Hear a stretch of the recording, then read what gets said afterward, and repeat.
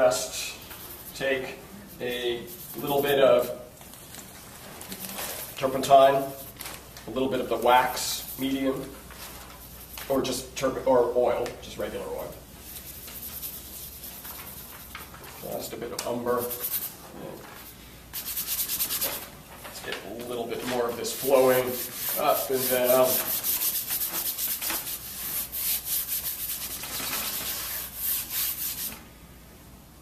And we'll just put a little bit more of that umber in there. And so we're going to draw with that. But this just kind of gets me to break that surface, so just kind of abstractly just throw the material onto the canvas so we start feeling at ease with our paintings. Okay, let's kind of get a feel for this. Head will be up in about there. We'll put the hand about there. Let's see. Bring that hand just up a little bit. I don't want to get too greedy, but there's a lot of great things to paint there. I have to think, what can we do? There's the knee, so it's a triangle. Nice pyramid form. That's the head. There's the hat. Arm. Hand will be about right there, like that. Mass. Arm, and into that mass I could just throw a stroke in to say there's an arm there. I'm going to slightly relax the body just by turning the rib cage that way. No way. Here's the other knee. Hand.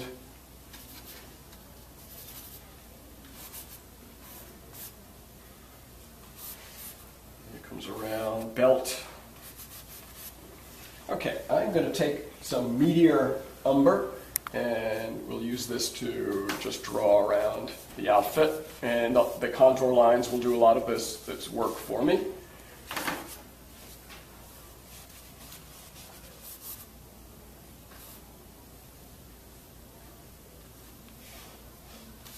Let's make sure that the overall size is correct. Shadow coming down, roll to the face. Cheekbone.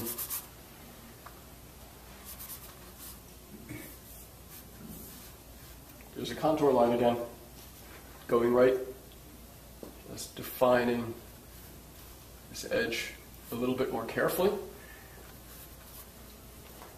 Nose. This side is all shadow. We'll let that kind of melt right in. And let's just cut under here. There. Just going to get a sense of that there are eyes in there somewhere.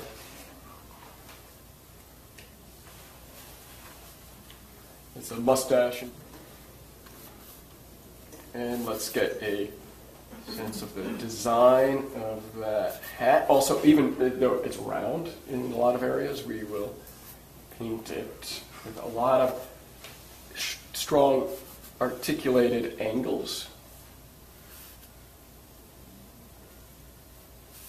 Come down, and there, and there, and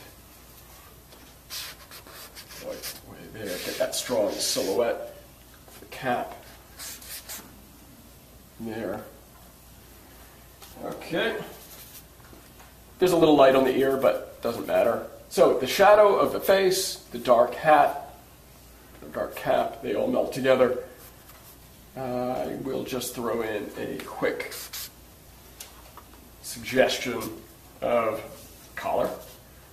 And here's the other part of the collar coming back.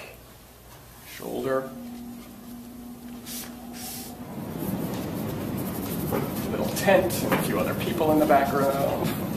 There. Doesn't have to be a wall in an art school. It can be anything you want.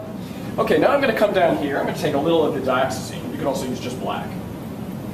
I'm going to make it a little darker. And I'm going to draw with this too. So again, you can see I just used this as a good size number 8 brush. But I'm going to use just the edge of it just to sharply render out. I'm going to just put a little bit of blue in there, so it doesn't, green, so it doesn't get too overly purple.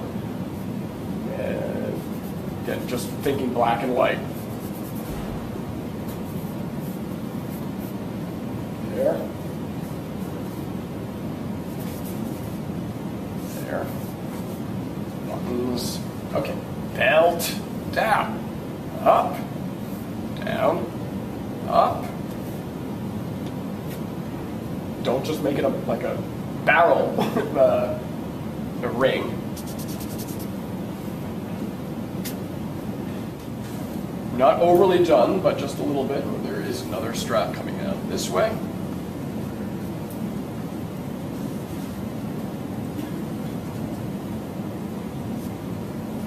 Just choose maybe one or two of these little straps down here. And we've got the big bag, satchel. I'm going to try to get the end of it. I'm shortening it just a little bit.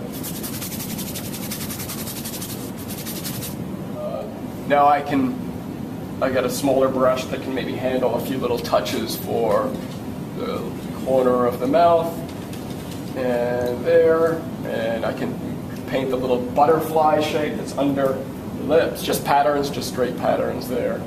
And there. Let's bring out that cheekbone a little bit more, so I take this, push that back.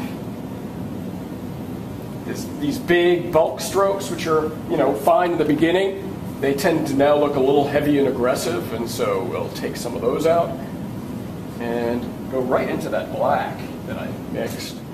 Just gives me a little more control there. Black. There. And we'll put a shadow, that little, it's like a buckle in there. And shoulder out. I'm going to take this brush. Okay, so that's our underpainting. This is a good way to start. So before we sort of launch into all the, and I have to also remove my brown from my palette too, before I don't want to get that brown into my color. So I'm going to leave the brown behind. When you see something, you usually want to paint it. You have to edit some of this down. Okay, so what are the important things? And we're going to try to make some good editorial decisions on the fly when we come back and work on this painting. See if we can spot and isolate different temperatures, specific colors, put them in there, and make sure it doesn't look too out of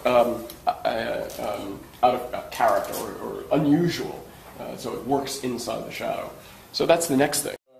White and yellow and red with blue, which is crimson.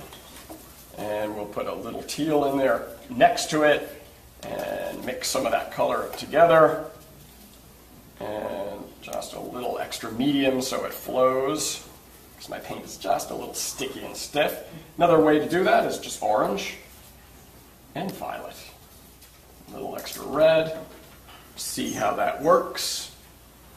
And I want it warmer, so that can be used maybe for some brighter lights, but I'm going to mix up just more pigment in there. Throw in a little permanent rose in there and a touch of violet. So basically that's orange and violet that I mixed. And work that around the nose and the face here, cheek. A little extra red, just go in there. And we'll throw in a lower lip.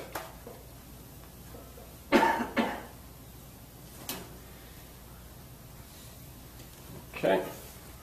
And we can use also that for just touch for, too bright.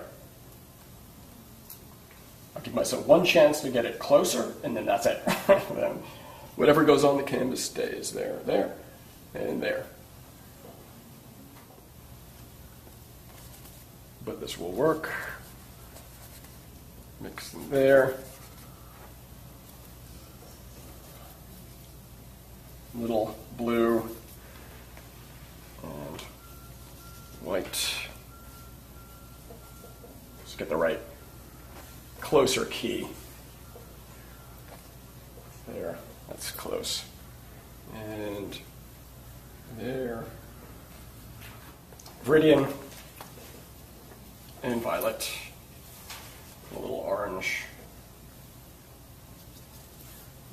that, which will go here.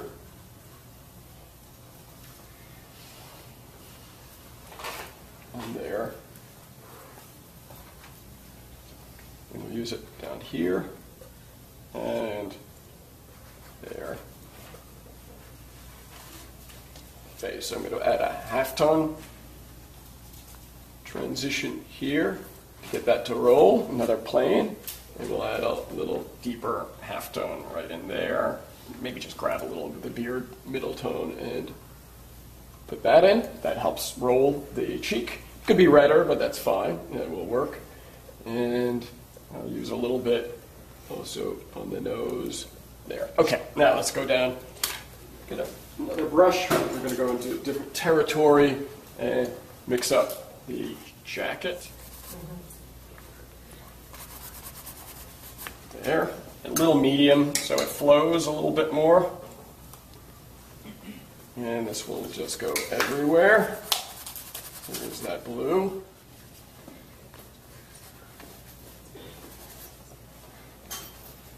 Come down the sleeve. There. Okay, I'm definitely going to have to add in the shadows here, even just with black, because now that brown is no longer functioning as a shadow here. Okay, and then it will go a little more purple for the hat, because the hat's a little different.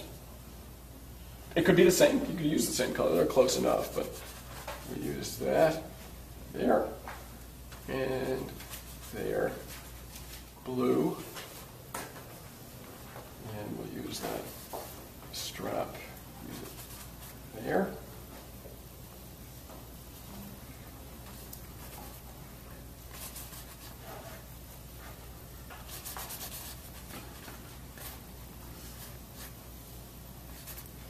Okay, I'm going to put the pants down.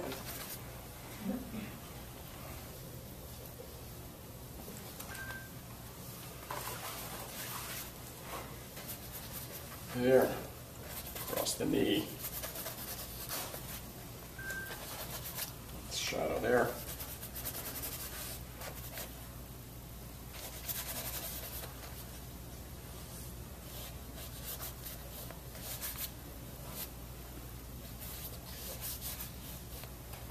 Okay.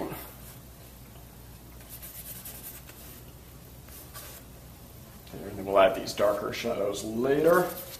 Okay, this will help sharpen things up. There, see that? Just there, like this. This helps bring out that strap. What color did you just add? This is the black of dioxazine and crimson, and we could also have a little green in there too. And then as I work, I look to see opportunities to move laterally.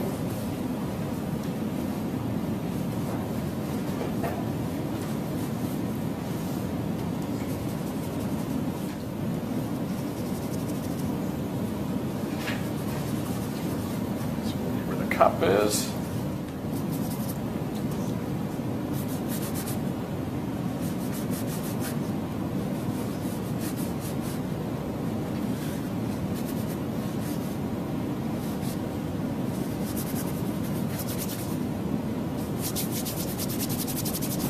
A warmer version of the beard we'll use for the buckles. Green, red and green, yellow, and a little rose in there too.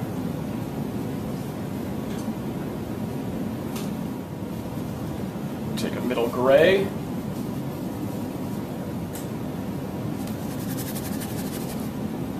Right here. With a touch of the sky, which is right there. Right below the sun, which is the highlight. There. Shadow on that.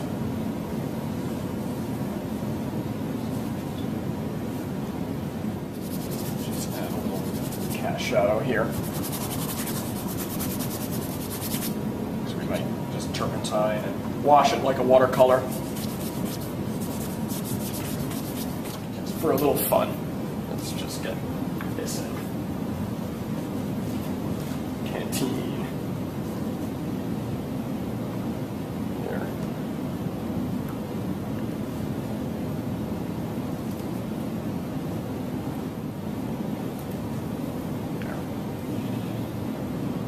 Dutch. This is indulging, but every once in a while you can put a few highlights. Just a little highlight on the belt. A few subtle things on the outfit. Just taking little bits of information and sinking them into this design, letting a lot of this stroke do a lot of the work for us here.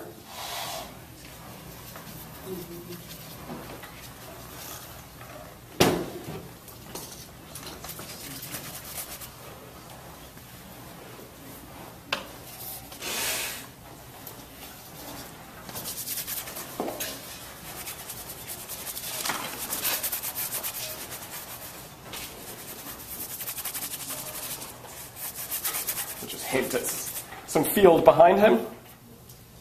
Okay, so we'll take a break now. When we get back, we'll work in this area. Kind of bring this up, and then add a few little final touches. And I'm just making these planes a little bit more complex.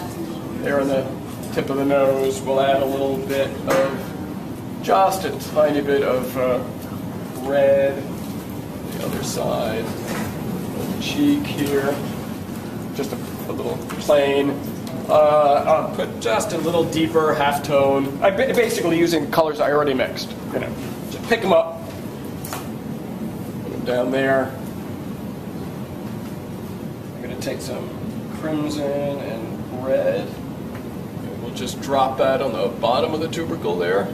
Just little details like this are nice against, you know, when they're next to a lot of these bigger, heavier strokes. Let's take the edge of our shadow, a little cooler. Now I'm going to go inside the shadow with a really warm reflection first, because that's the most obvious of the shadows. Darker and warmer, and even darker.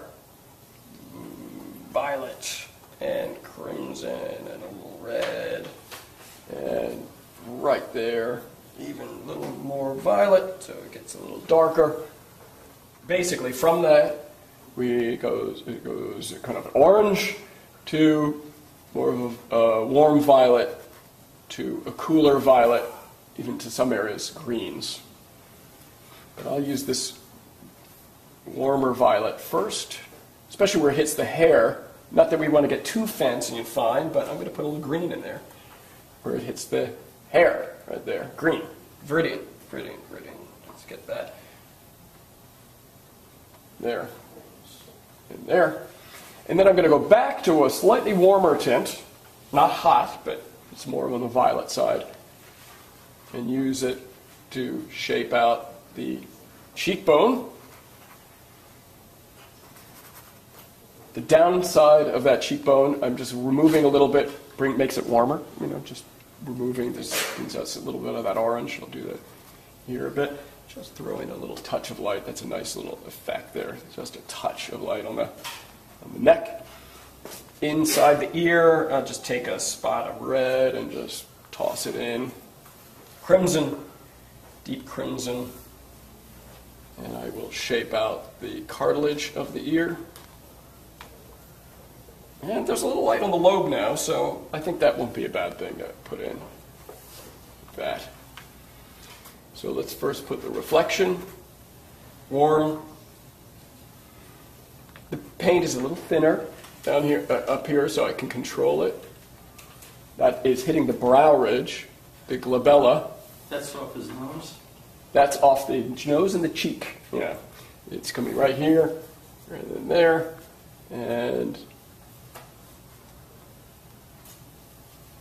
then strong, dark, and warm where it hits the brim, and it shapes the brim of the cap. And I think I'm going to take that socket shadow and just kick it down right there to help show the drama of the nasal bone. It comes down.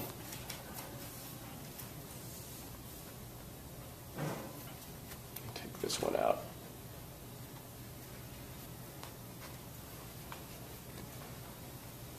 Okay, and then we'll take some teal and we'll drop that in right there for the cool portion of the face. Get some shadow in there. Okay, now we'll get up into that cap. And first, black, crimson, there, green. Show that anatomy of cap.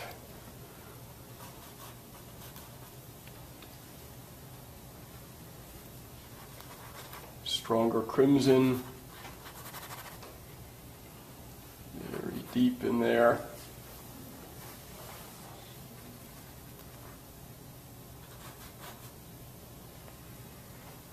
Still a little blue, but that's all right. Don't need to be perfect with that.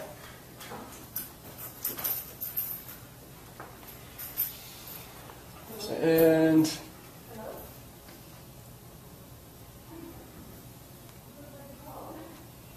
highlight.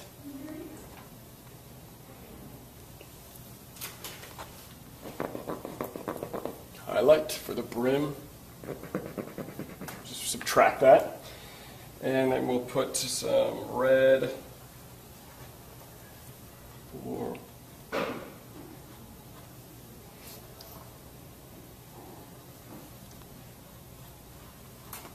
and I'll just take some black and I'll use that to kind of draw out on the shadow side. Give this a little more dimension. We can just spend a little bit more time with this smaller brush,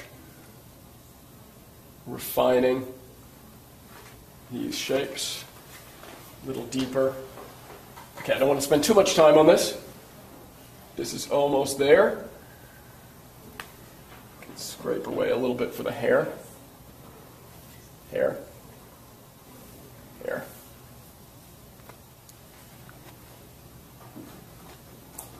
This gives it a bit of spark. I have to choose my areas. A little bit of orange in it, catching the sun.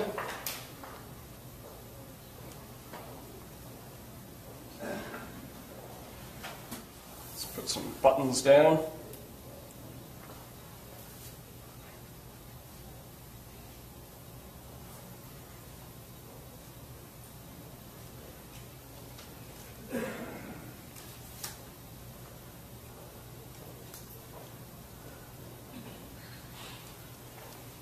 Cast shadows on the buttons. A little bit there, and there, there, and there. We're just about, we'll just do a little bit more work here around this canteen.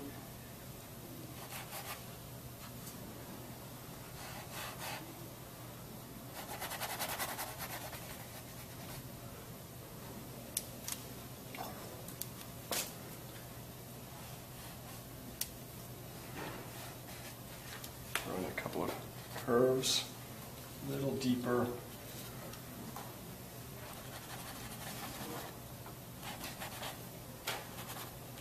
Give that a little dimension, get a bit more reflection of the hand on the canteen. There. Let that melt away. Oops.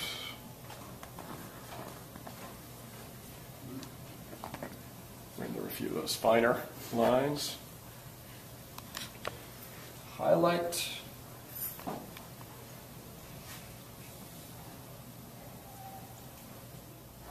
And go back to the brown quickly for just a little bit on the gun.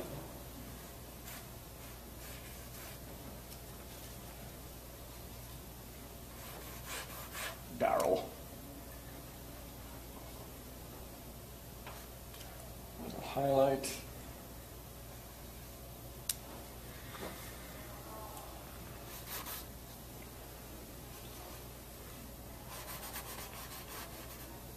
So there's our alla prima.